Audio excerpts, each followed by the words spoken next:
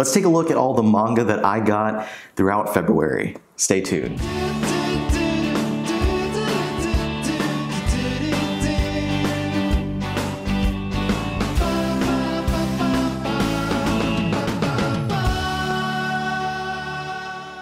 Welcome to the February 2023 manga haul, and as well, just like last time, I'm going to be talking about anime and figures that I picked up throughout February. So we've got a lot of stuff to go through. Let's go ahead and jump on in, but as always, I'm going to start with the new releases, and then after done with the new releases, I'll go into all the older stuff that I picked up. Alright, so on the first stack, I've got just a bunch of publishers outside of Viz and Kodansha, but we're starting off with the two anime releases that I picked up in February. We've got the complete set for Sailor Moon R. This is the second season of the Sailor Moon franchise. I'm hoping, I haven't seen anything about the third one getting released yet in one of these complete set Blu-ray sets, but I'm hoping that they continue to do that because these are a lot cheaper than doing the two. I think each season is split into two. It's cheaper than getting the two. So anyway, and then from Discotek, Fist of the North Star, and this has the greatest subtitle, The Legend of the True Savior, Legend of Rao, Chapter of Death in Love. So those are the two anime releases that I picked up for this month. Now, getting into the manga, we start out with one from Titan Manga. This is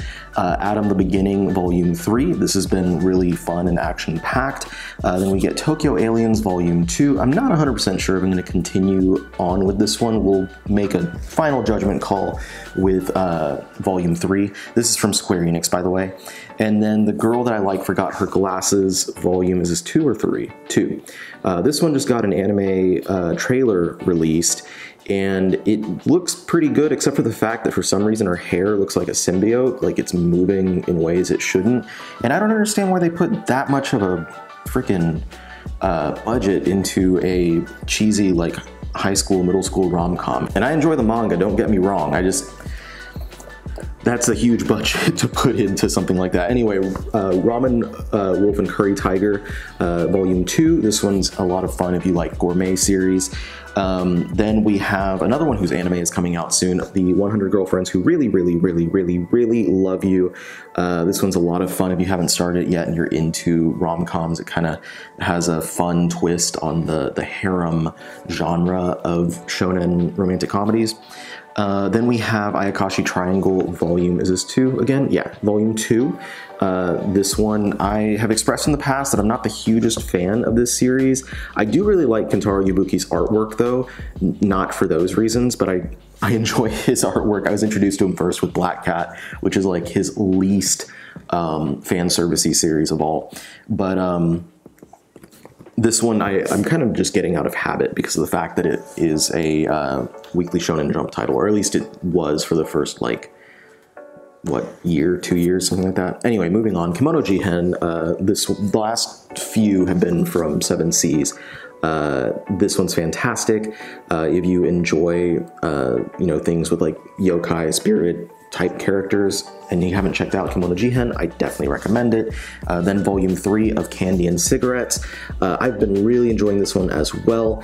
This one just, to me, gets better and better with every volume. If you haven't checked it out yet, I recommend that one. And then Correspondence from the End of the Universe is a pretty interesting little sci-fi series. Check out Volume 1. It's a little different from most things on the shelves. Continuing along the 7 Seas, we've got The Invisible Man and His Soon-to-Be Wife. This one's pretty cute. The Invisible Man tries to court a deaf woman that works in their detective agency.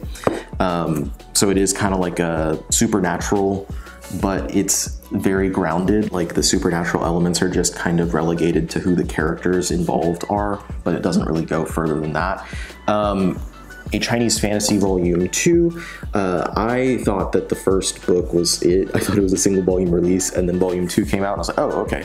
Because they're like, it's kind of like anthology where every volume is its own story, and they don't really connect or anything, but beautifully illustrated, pretty fun book to get. Then we have a classic of the shoujo demographic, Marmalade Boy, re-released by 7 Seas, and this is a great release.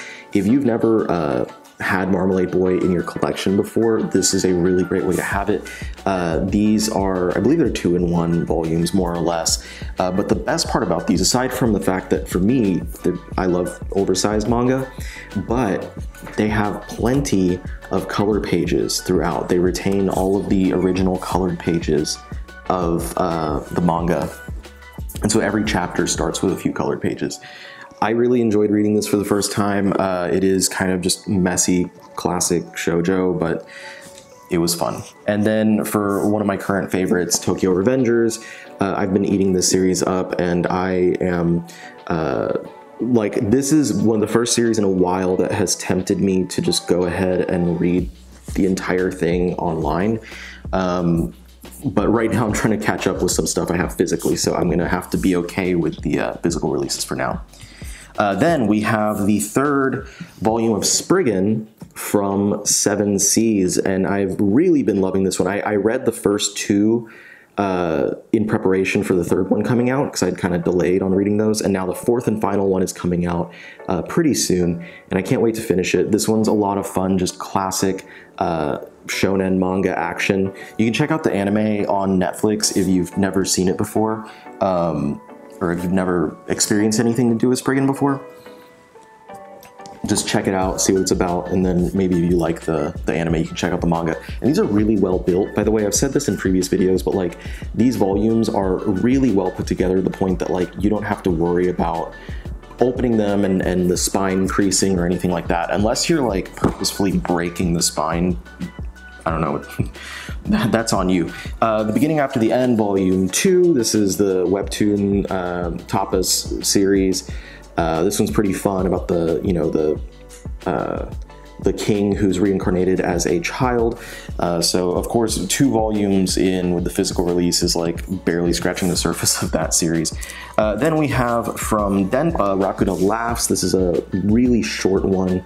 It's not long at all, you can see right there, but it's a fun series from Katsuya Terada. I think I read it in like 30 minutes or something, but it's a nice little like Yakuza. Keep in mind, it's very mature. Like, there's tons of nudity, even on the back cover there's nudity.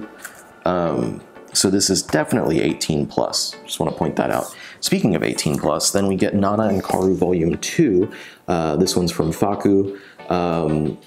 This one, even though it's from Faku, it's like the only Faku book that you can find at Barnes & Noble, and it's not even wrapped, despite the fact that there is nudity within there. This is the second omnibus edition, the 3-in-1, collecting volumes 4, 5, and 6 out of 18, so there's going to be a total of 6 of these for the original series. There is a sequel series. I think there's a couple of sequel series, actually, but they have not been announced to be getting an English release. So I know a lot of people are fans of this one from before this even got announced to be getting an English release.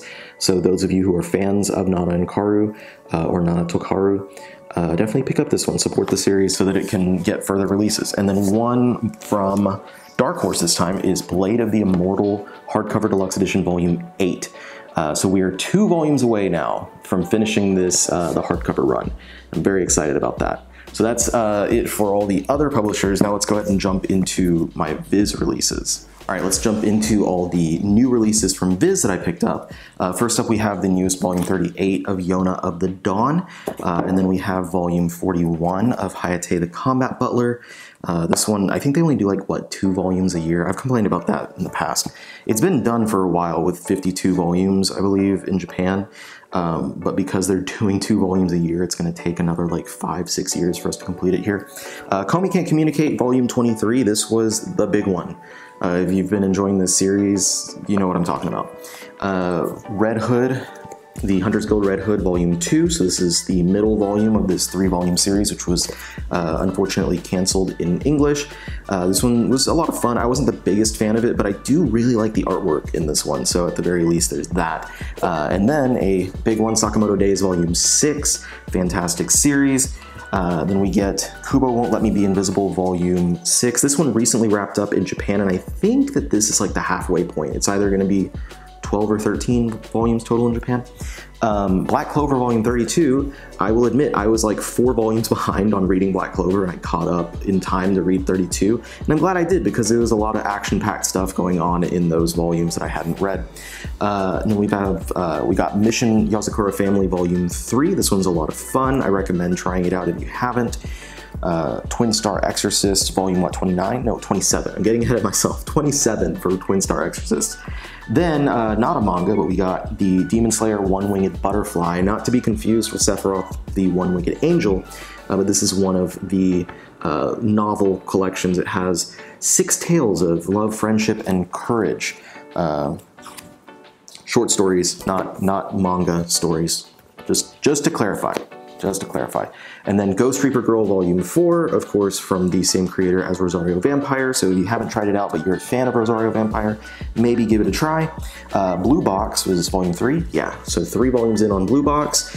And then the last one from the Shonen Jump line, at least for the standard size books, The Elusive Samurai Volume 5. This one's from the same creator as Assassination Classroom. So if you are a fan of that series, you might want to give this one a try. It's beautifully illustrated. I know some people are not. I love the story. I think it's great, but even more so than the story, I think the artwork makes it worth it alone. Then the oversized stuff, one from the Viz Originals line. This is The Girl That Can't Keep a Girlfriend. This is a single volume story. At least for now, it seems like it's going to be a single volume thing. From Miari Hiranishi, it's her kind of like autobiographical story about her own first relationship and first time being dumped, basically. Then Rooster Fighter Volume 3, fantastic series. I cannot recommend this one enough. It is as ridiculous as it sounds, but it is just so much fun. Then we get to another favorite of mine, Way of the House Husband Volume 9. This one is another fantastic series, fantastically hilarious. I love the juxtaposition of having this intimidating ex-Yakuza member going through all these just everyday situations. And the last story in here, the last chapter in this volume in particular, is one of the funniest things that I've read. I think it's the last one. It might be the second to last or third to last chapter that's in here, but there's a bonus story at the back that connects to it. And together, those two are the funniest part of this series that I have read. It's been, I love it. I love it. More things that I love, Zom 100 Volume 9. Such a great series. I know that there's a live action adaptation coming out. I don't remember. I think there's also an anime coming out. I don't remember off the top of my head. But if you haven't read this one, it is fantastic. And it is by the same author, Haru Aso, as Alice in Borderland, though both of them are very, very different stylistically, so don't expect the same type of thing. One of my absolute, like, all of these are just things that I love. Like, it was a great month for new releases. Golden Kamuy Volume 28, this one's getting near to its end. 31 is the final volume. We should be getting 31, I want to say early next year. If you haven't started reading this, I cannot recommend it enough. This is absolutely one of my very favorite series, and once it ends, it's probably going to go down as one of my top 10 concluded manga of all time as well. So big recommendation from me on that one. Chojin X Volume 1, this is of course from the same creator as Tokyo Ghoul. This was my first time reading this. I didn't read this digitally as the chapters were coming out, and I thought that it was fine. It was fun. The artwork was great, but the story has not really, I feel like there's not a ton of story yet. It's mostly just like characters going out and fighting and doing stuff, which is fine. It was fun. It just didn't leave a huge impression on me, but I will be continuing to read the series. The Mermaid Scales in the Town of Sand. This is a single volume, 2-in-1 Josei manga release. This one was pretty good. Nice little drama about a girl who moves to a new place. And then the final volume of Urusei Yatsura, Volume 17. This is the final 2-in-1 of the classic series from Rumiko Takahashi. If you've never read Urusei Yatsura, if you've been enjoying the new anime adaptation from David Production, I highly recommend picking up the manga. It's fantastic. It's just classic Rumiko Takahashi romantic comedy type stuff. It's great. It's funny, it's sweet, it's great. I love it. And one more thing that I absolutely love, JoJo's Bizarre Adventure. This is Volume 7 of Golden Wind. Yeah, Volume 7. So we're 2 more volumes away from finishing Golden Wind, and of course we have Stone Ocean coming out in the fall November. Is that still fall? Is November winter? I don't know. Whatever it is, it comes out in November, and I'm very, very excited. And then after that, it's just like 2 more years before we get Steel Ball Run. Anyway, that's all the Viz Media stuff, and the winner as far as the most new volumes that I got for this month is going to be Kodansha, so let's check out that stack now. Okay, so now we're looking at the new releases from Kodansha, and I've got a decent pile here.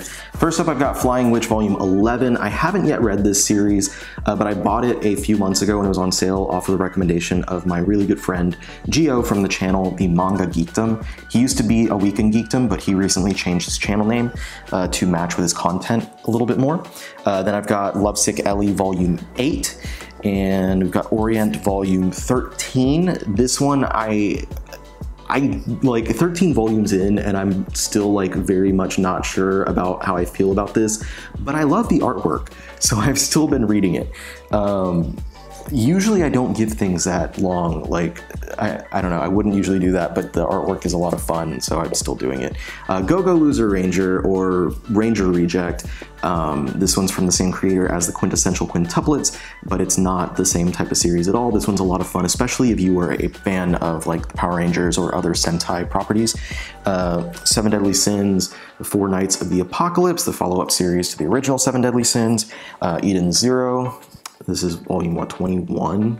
Yeah, we're moving right along with Hiro Mashima's series there. Then we've got a new one from Shuzo Oshimi, Sweet Poolside, and this is the last Oshimi release, aside from regular volumes of Welcome Back Alice and Blood on the Tracks, that we're going to be getting for the foreseeable future. I'm hoping that this summer, like at Anime Expo maybe, that Kodansha will announce plans for more Oshimi works, or maybe Denpa. They tend to be the two that release this stuff. Because there are a few things that we don't yet have available in English, and I would love to see those be available. But in the meantime, since this is the last one for the foreseeable future, I do intend on making my first creator profile video that I've done in months, over a year, I think at this point, on Shuzo Oshimi. So hopefully I can get that done this month. If not, then I'll try to get it for next month. Then we've got Miss Miyazen Would Love to Get Closer to You, Volume 3. This one I found out is only 4 volumes. I've been really enjoying this little one. I think mostly because I have a thing for delinquent characters in manga, and the main male lead is a delinquent, so that's fun. And then The Last Gender. This one's a pretty heavy series, but it's been a really interesting read, and it's only 3 volumes. This is volume 2, so volume 3 is going to be coming out in the next couple months or so, and that'll be the end of it. Now for some oversized releases, we've got One Dance Volume 4. I'm hoping that this one gets animated at some point, just so we can see the fluidity of the actual dances and have it set to music. But I don't know if they'll be able to license the music that's mentioned in here. Shonen Note Boy Soprano Volume 2. This one's been pretty good so far. I'm not loving it, but I'm enjoying it enough that I'm going to continue. And I think it's only like 8 volumes, 8 to 10 volumes, something like that. So it's not the longest series in the world. Then we've got Heaven's Design Team Volume 8. This was another recommendation from my friend Gio that I haven't yet read, but hopefully in the next month or so I'll be able to get to that one. And then this one's a recommendation from my friend Steph, from Baker Girl Steph is her YouTube channel. She does baking tutorials and stuff like that. And then on TikTok, she has both Baker Girl Steph and Steph.Lafayette. So we do lives on TikTok all the time. You can catch us maybe 2-3 times a week together doing those. Volume 13 of Something's Wrong With Us. So that was one that she recommended me over the holidays to pick up because it was on sale. Grand Blue Dreaming Volume 18, as hilarious as ever. Let's see what next. Shangri-La Frontier Volume 4. Volume 3 definitely picked up on this series. The first 2 volumes I was kind of iffy about, but Volume 3 took it beyond, and I'm so glad that I continued because that has shot up in the rankings of like series that I'm enjoying. Another one that I'm really enjoying, Blue Lock Volume 5. We're of course super behind on the physical releases in English, but that's okay. It's been very enjoyable nonetheless. Break of Dawn, this is an all-in-one edition of this series. I think it's a 2-volume series in Japan. I don't know about this. It didn't really vibe with me that well, and I honestly, like, after finishing it, I can't tell you barely anything about it.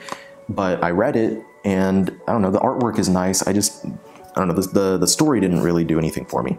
Then we've got 7 Deadly Sins Omnibus Volume 8. Is this the 8th out of? Yeah, this is the 8th one. So we are officially past the halfway point for this series, as far as the Omnibus editions go. So moving right along with that one. And I really like these. I love the oversized omnibus editions from Kodansha, and I love that they kept the connecting picture on the spine.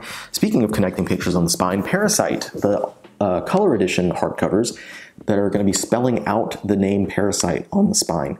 So this is volume 2, of course, and it has the letter A on there, and I really like the way that the colors turned out on this. I think that they look fantastic. That cracking is normal. It was just I hadn't broken in the spine on this one yet.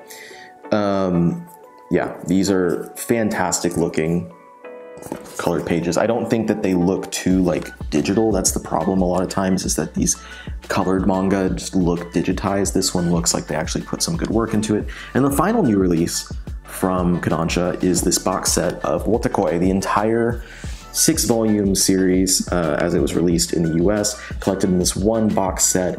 And here's a look at the outside of the box set, the artwork that they use, the top of it, bottom if you need to see that.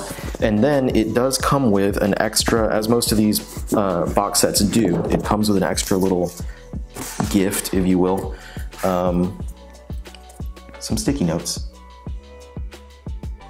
It's hard to see on the camera there. I'll try to, there you go. So you can make it look like the characters are talking, because it has the little word balloons. And that's why this has this little like lip right there, is because the sticky note pad fits right into there. So that's everything as far as the new releases from Kodansha. Now let's go ahead and get into the older releases that I picked up, which are almost all from this, because there were a lot of reprints and some cool stuff that I found. So let's go ahead and get on into it. Now, before we get into showing all the older manga that I picked up throughout February, I do have a quick announcement that I want to make, and that is that I've got a new regular sponsor for the channel in Walt's Comic Shop. Now, you might recognize the name Walt's Comic Shop if you watch my friend Omar's channel, Near Mint Condition. He's been partnered with Omar for quite a while, but if you're not familiar, Walt's is one of the premier shops in the EU. Located in Berlin, Germany, Walt's Comic Shop has a wide selection of thousands of manga, and his inventory is growing every day. So he's got plenty of choices and is the best place to shop for manga in the EU if you're looking for English language manga.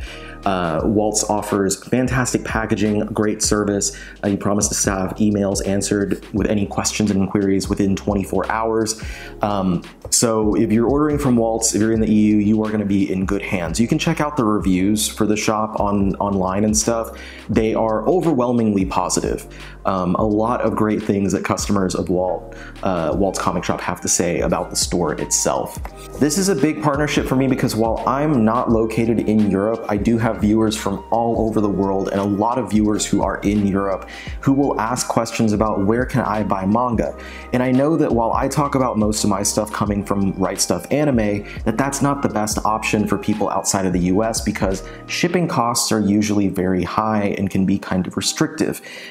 But now I have a partnership with a great seller in Europe who can help with all of your manga needs and offers low shipping costs to all of you in Europe. On that note, if you make your first purchase of 40 euros or more, you can use code TheOmnibusCollector at checkout so that you can get free shipping.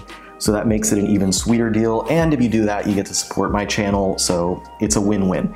Anyway, I'm extremely excited about this. From this video forward, I'll probably have this as a pre-recorded ad, but I wanted to make the announcement in person in this video instead of doing the pre-recorded role.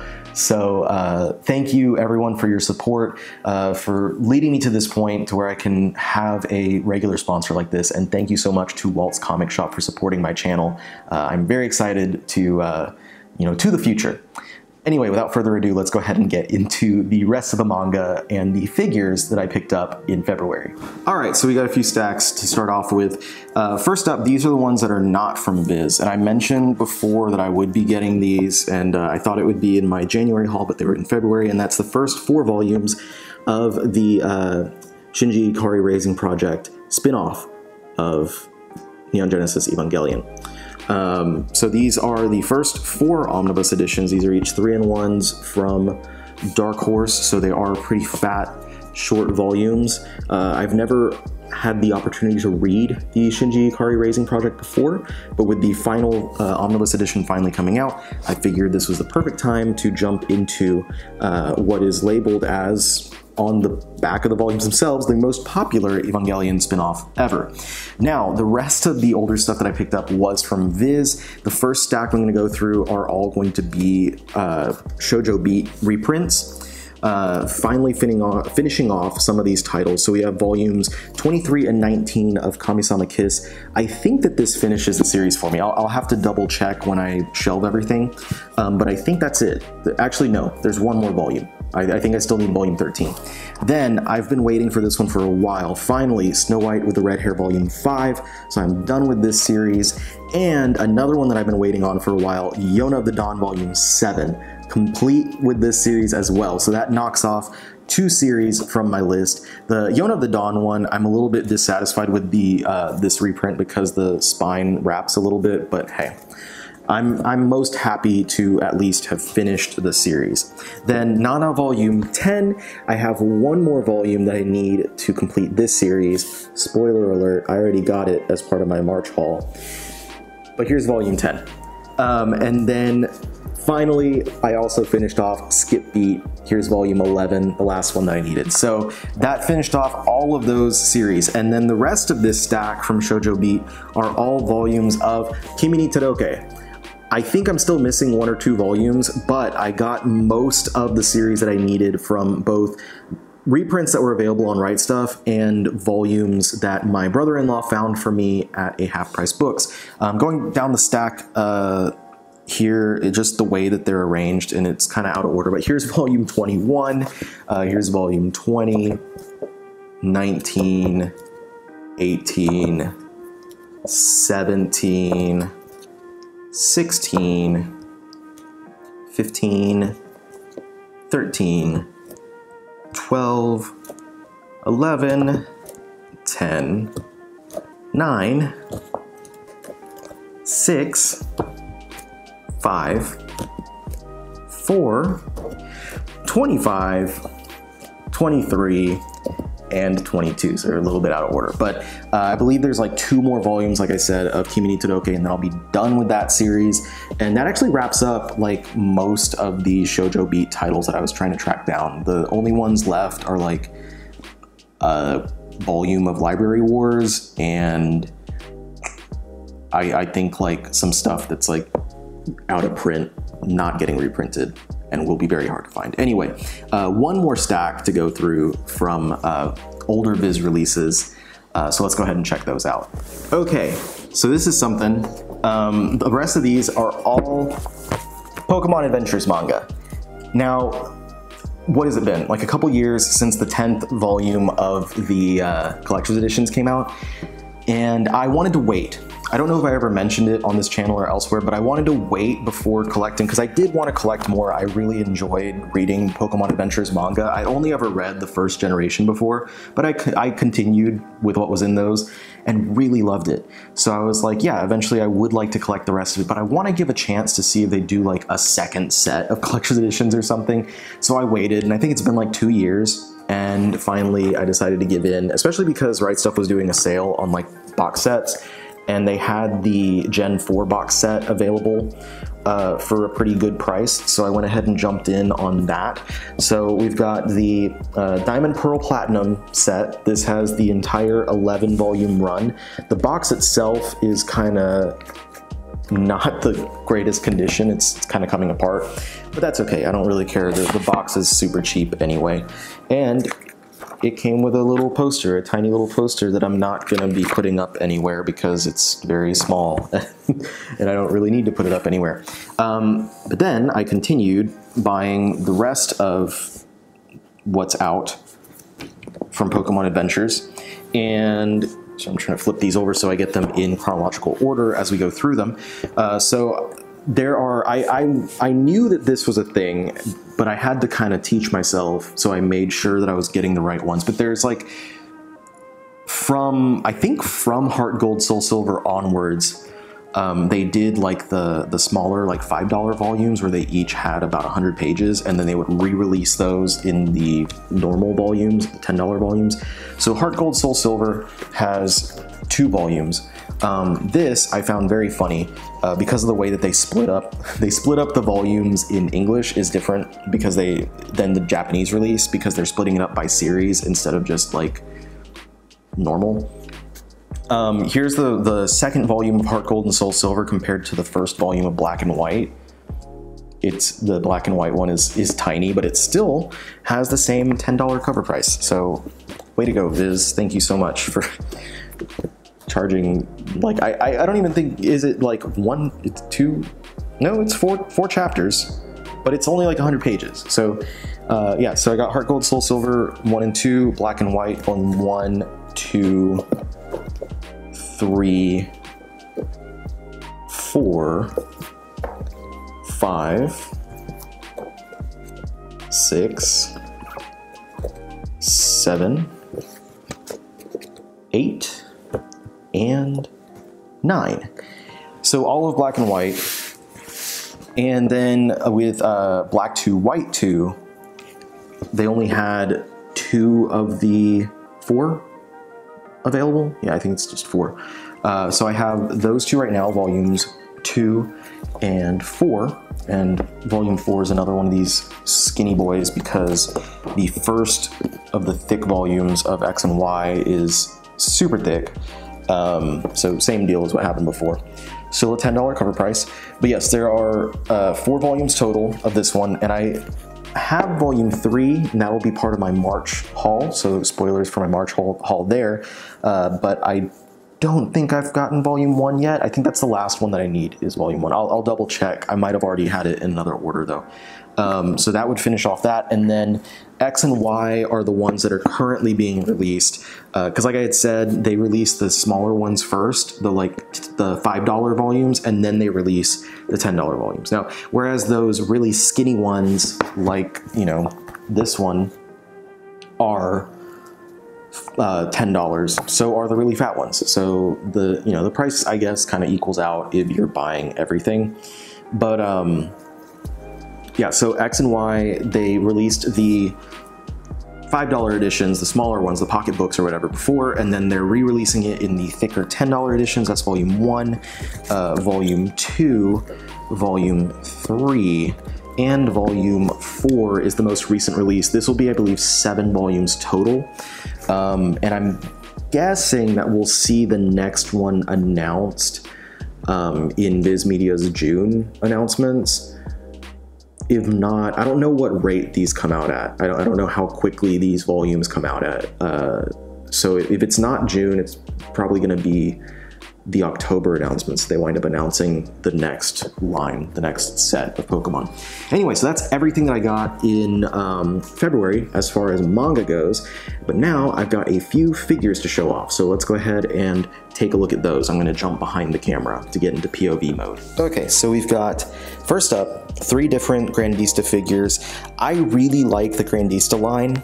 I don't know if I've mentioned that on my channel before, but these are fantastic. I have a bunch of them from One Piece, so I added Nami and Law to the One Piece set, and they're both great.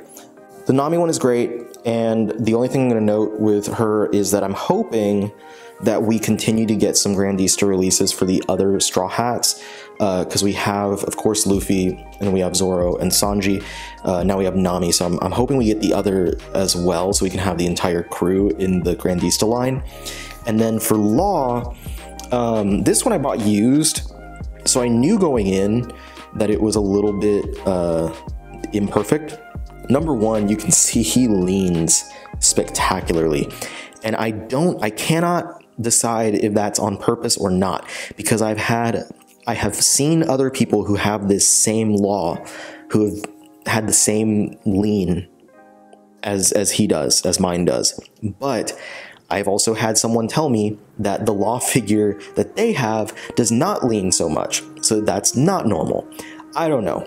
Whatever the case is, this is mine. It is what it is. The main thing about him that is not great as far as being a used figure, a pre-owned figure, is that the stand doesn't fit entirely properly on his foot. So if I pick him up, it usually just falls off.